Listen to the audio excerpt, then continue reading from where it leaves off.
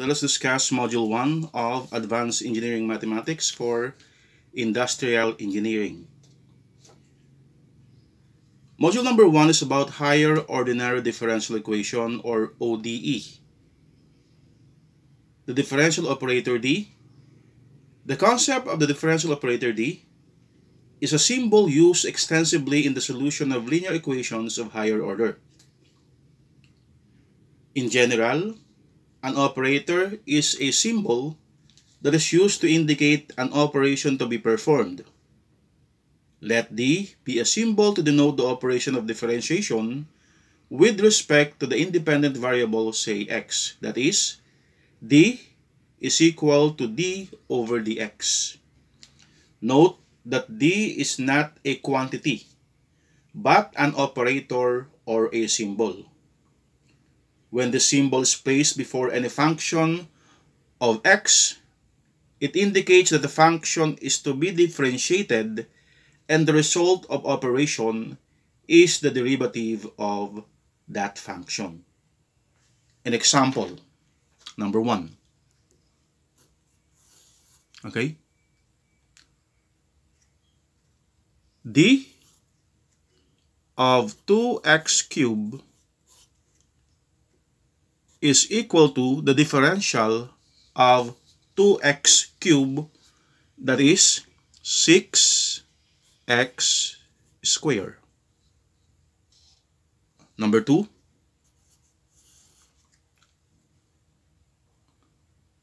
The differential of x ln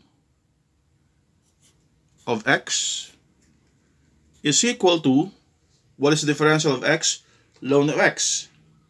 This is the differential of a product.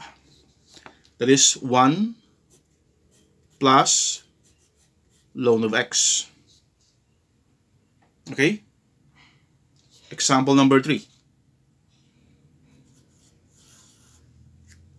The differential of x squared plus sine 4x minus ln of x is equal to the differential of x squared, distributive to. So this is the same as the differential of x squared plus the differential of sine 4x minus the differential of ln of x. Pareho lang yan. And that is equal to the differential of x squared is 2x. Okay? Plus the differential of sine 4x is 4, because your u here is 4x, cosine 4x. And the differential of the ln of x is 1 over x. Okay? Example number 5. Okay? And number 5, that should be number 4.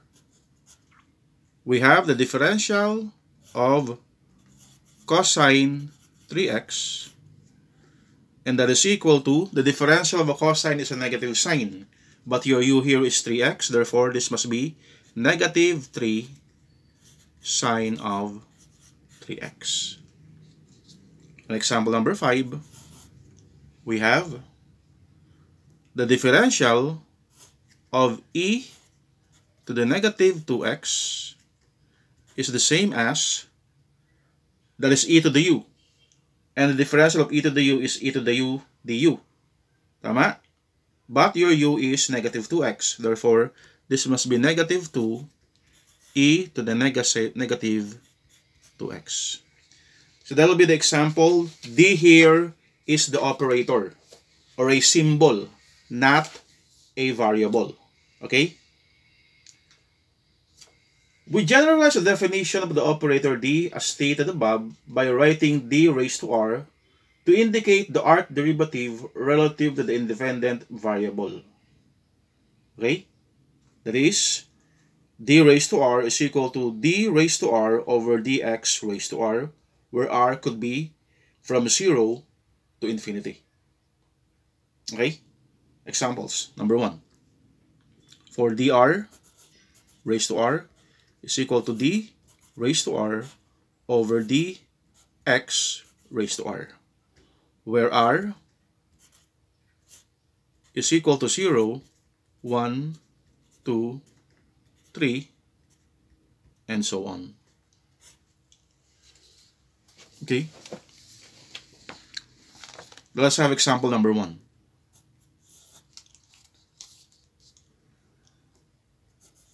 D raised to 2 of 2x cubed, okay, is equal to d times the first derivative of 2x cubed is 6x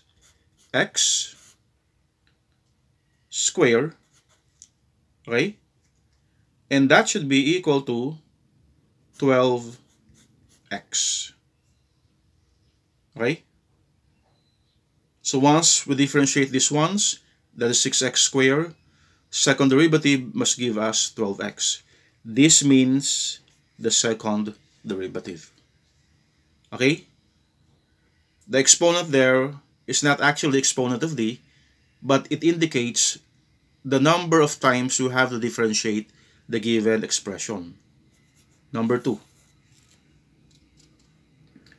D raised to 0 of x ln of x. This must be equal to d raised to 0 is actually 1. Wala yan. So this means that this is x ln of x. So we just have to copy the expression here, and that should be the answer for number 2. Number 3. D squared times x squared plus sine 4x minus ln of x is equal to d times the first derivative of x squared is 2x, okay, plus 4 cosine 4x minus 1 over x. Okay? That is the first derivative. But we have to get the second derivative. So this is equal to, the derivative of 2x is 2 minus 16 sine 4x minus 1 over x squared. Okay?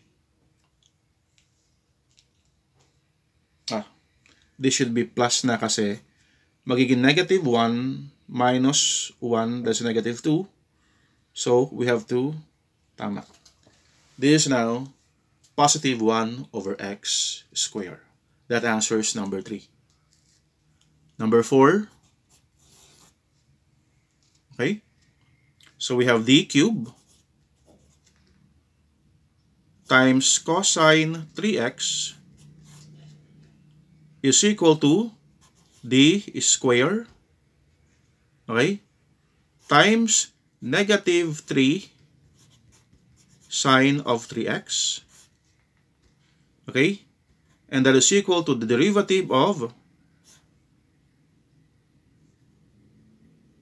negative 9 cosine of 3x, and this should be equal to 27 sine of 3x. If you'll notice, yung derivative natin unti-unting nawawala. Okay?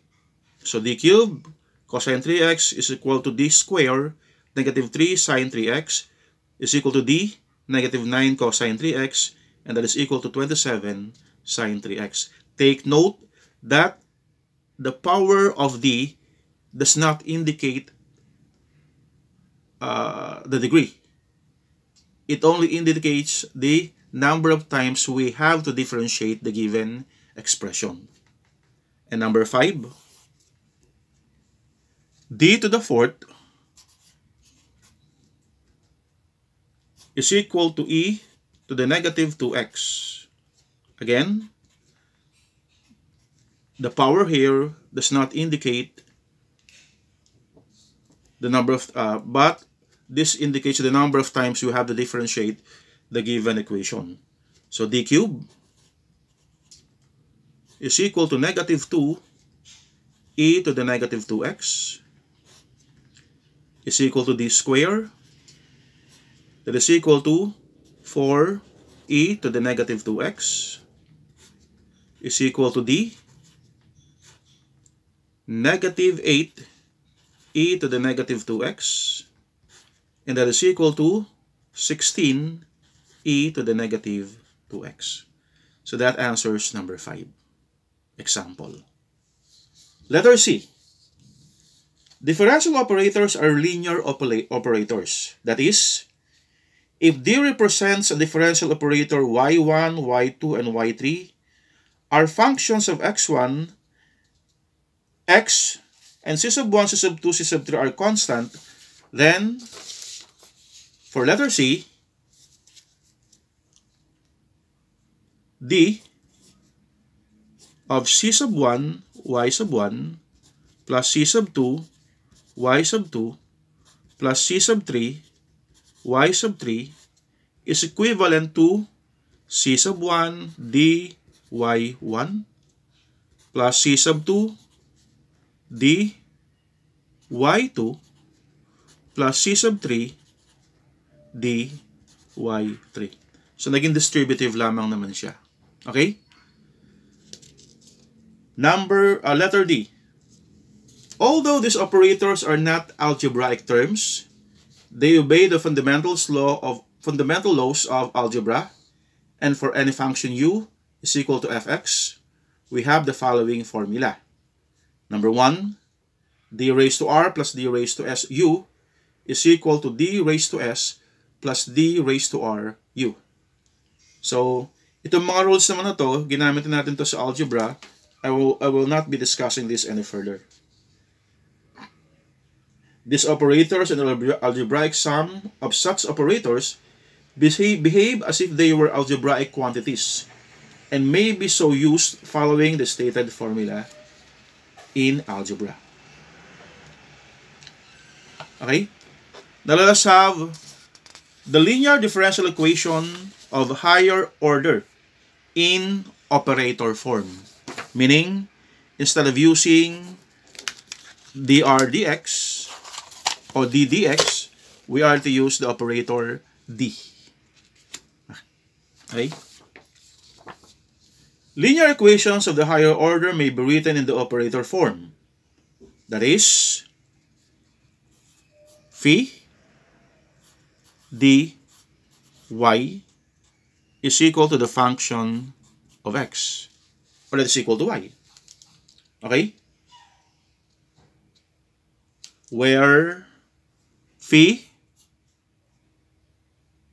n d may be written as a sub 0 d raised to n plus a sub 1 d raised to n minus 1 plus up until a sub n minus 1 d plus a raised to n. Okay? Remark. The functional notation phi d is used to indicate that equation a 1a is a polynomial function of d with constant coefficients a's, and therefore may be treated as any other polynomial in any single argument in accordance with the formulas in D of the differential equation operator D. Okay? So, let us skip the other discussion anyway. You'll be having this on, you have this on your module. Let us go now to example number 1. So, let D be equal, let phi d be equal to d squared minus 4d plus 3. Operate on the function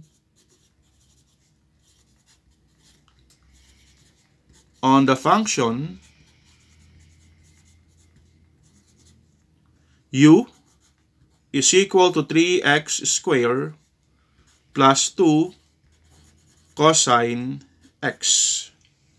So let us determine the result of the operation.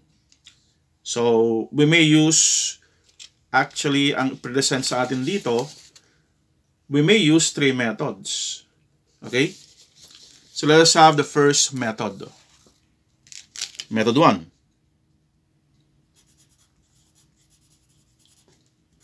Okay? So phi d is equal to d squared minus 4d plus 3, where phi is a function and it operates on u, that is 3x squared plus 2 cosine x. Okay? So, what are we going to do? Distributive. Based on algebra, we may do this. D squared times 3x squared plus 2 cosine x minus 4d 3x squared plus 2 cosine x plus 3 times 3x squared plus 2 cosine x. Okay? So, we may write this as d times 6x minus 2 sine of x. Okay? Minus 4 times 6x minus 2 sine of x plus 9x squared plus 6 cosine x. Okay, but we still have a differential here. So, let us differentiate this one more time. So, we have 6, okay, minus, the differential of sine is cosine, 2 cosine x, okay, minus 24x plus 8 sine x plus 9x squared plus 6 cosine x. Simplifying this, we have 9x squared minus 24x plus 6, okay, plus 8 sine x plus 4 cosine x. That is the first method. Okay? Now, let us use the second method. Method 2. Paano ba yung method 2? Okay? So, we may actually factor out phi d. Okay?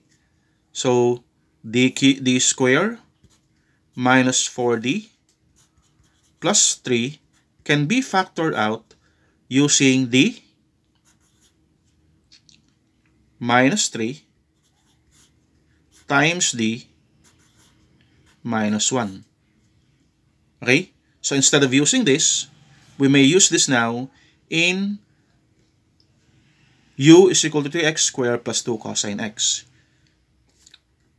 So we have phi d is equal to d minus 3 times d minus 1 times 3x squared plus 2 cosine x. Okay? Since phi d operates on u. And then, we may use this.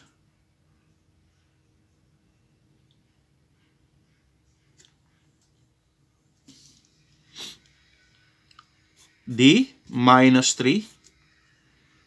If we're going to operate in this, it'll give us 6x minus 2 sine of x minus 3x squared, okay,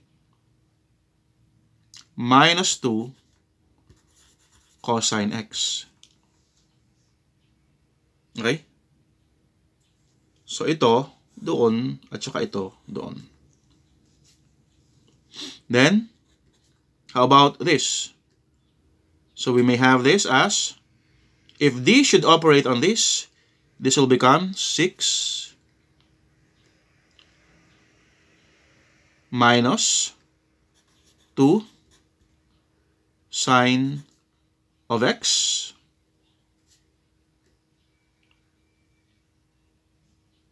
okay, minus 6x plus 2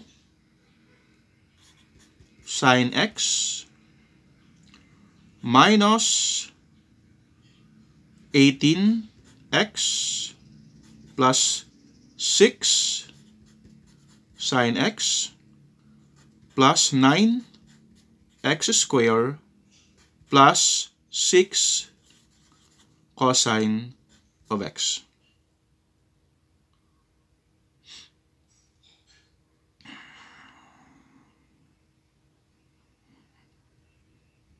Okay? D to the 6. Ba't naging sine to?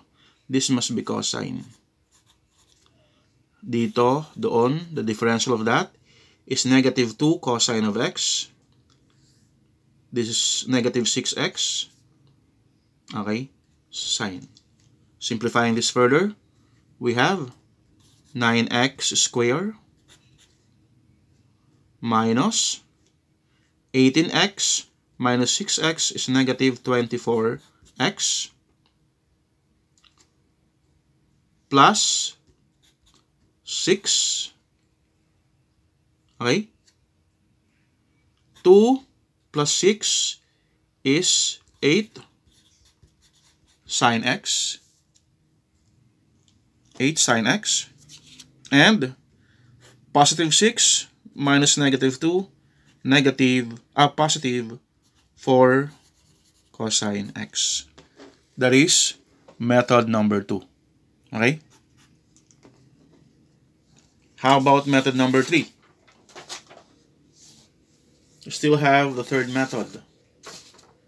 So, in the second method, we are using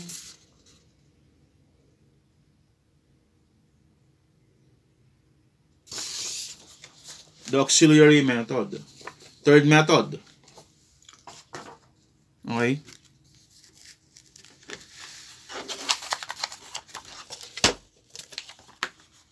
On the third method, we have phi d of u is equal to d minus 1 d minus 3 of 3x squared plus 2 cosine of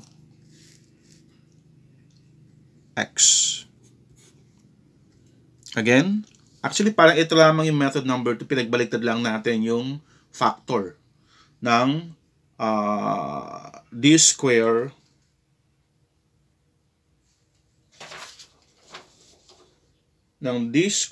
minus 4d plus 3.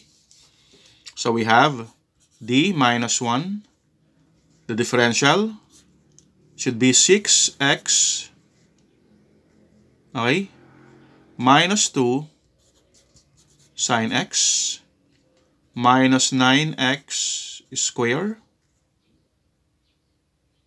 minus 6 cosine x. And then we have 6, okay, minus 2 cosine x minus 18x plus 6 sine x. Yung 1 naman, minus 6x plus 2 sine x plus 9x squared plus 6 cosine x. Simplifying this, we have 9x squared. Ito yun. Then this 2 minus 24x plus 6 and 2 plus 8 sine x, 6 and 2 minus or plus 4 cosine x. Okay? So that is the third method. Now we'll have the exponential shift. Using the operator, it can be shown that the derivative of e to the mx is equal to d of e raised to mx is equal to m e raised to mx, and so on. Okay? Note that if m is equal to r is a root of the auxiliary equation, phi m is equal to 0, then from equation 3a, we have phi d of e raised to mx is equal to phi d e raised to rx is equal to 0. Okay? So let us have example on exponential shift. Example number 1. Find the solution of the differential equation. Example number 1. Find the solution of the differential equation 2d squared plus 5d minus 12y is equal to 0. So what will be the auxiliary equation of the equation? So this becomes phi m, and this is 2m squared plus 5m minus 12. So in the auxiliary equation, y is not included yet. Okay? Factoring this, we have 2m minus 3 times m plus 4. Okay? And this should be equated to 0. So having this factor, the roots should be for 2m minus 3 is equal to 0. The roots is equal to 3 over 2. And for m plus 4 is equal to 0. The root is equal to negative 4. Okay? With the aid of this, m e raised to rx, we may have this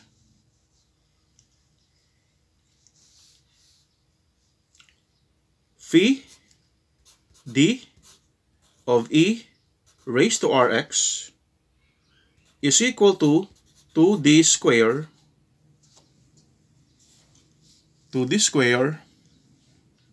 plus 5d minus 12 e raised to rx is equal to 0. Okay? And for the two roots that we have, we may rewrite this as 2d squared plus 5d minus 12 e raised to r 3 over 2x is equal to 0. That is for r is equal to 3 over 2. Call this r sub 1 and r sub 2 para may distinction tayo.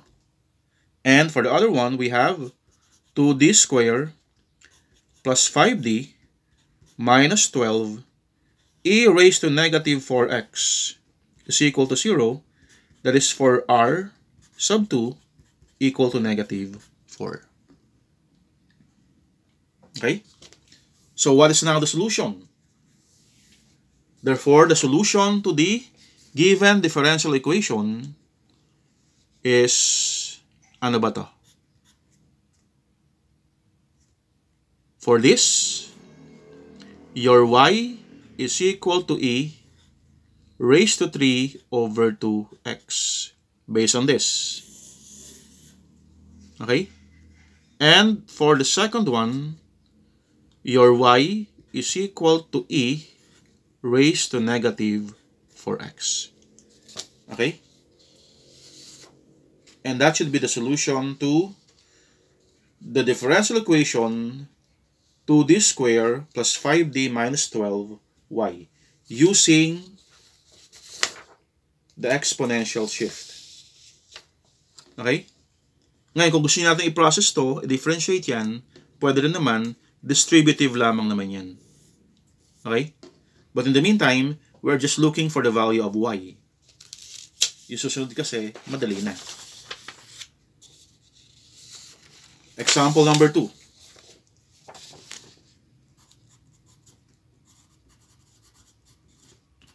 Example number 2. Solve the differential equation d plus 3 to the fourth y is equal to 0. Okay? So, balikan natin yung diniscuss natin about exponential shift.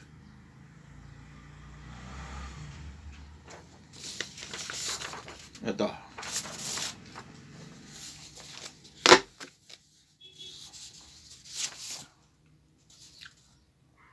In here, your a is equal to 3.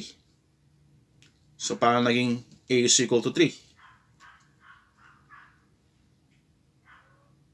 And from equation 4a, we multiply the given equation by e raised to 3x.